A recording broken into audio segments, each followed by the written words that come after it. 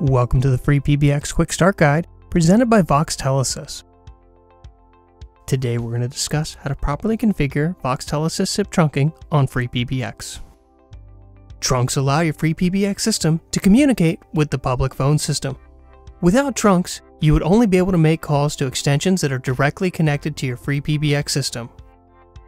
Before we get started, you will need the following: a fully configured FreePBX setup, a properly configured firewall, and SIP trunking credentials provided by Voxtelesys. We'll start by hovering over the connectivity menu. Click Trunks. Click Add Trunk. Click Add SIP CHAN PJ SIP Trunk. Fill in the trunk name with the name of your choosing. Fill in outbound caller ID with the DID provided by Voxtelesys. Click the PJ SIP Settings tab. Fill in username with the username provided by Voxtelesys. Fill in secret with the password provided by Voxtelesys. Fill in SIP server with the domain name provided by Voxtelesys. Click the Advanced tab.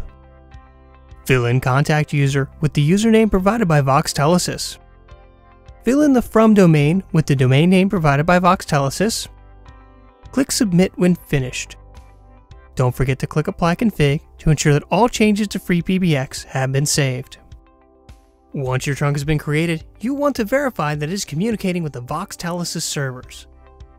To do this, we'll go ahead and hover over Reports.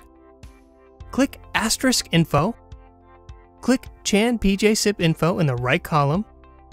Under CHAN PJ SIP registrations, you will see the status of your trunk. If the status is registered, congratulations, you have configured your trunk correctly. If the status is rejected, there's an issue with your trunk and it is not communicating properly with the Voxtelesys server. If you end up with a rejected status, you can troubleshoot this issue by double-checking your trunk configuration to see if it is properly configured. Also check the network configuration to ensure that your server can communicate on all necessary SIP ports. If you have any further questions, please check out support.voxtelesys.com.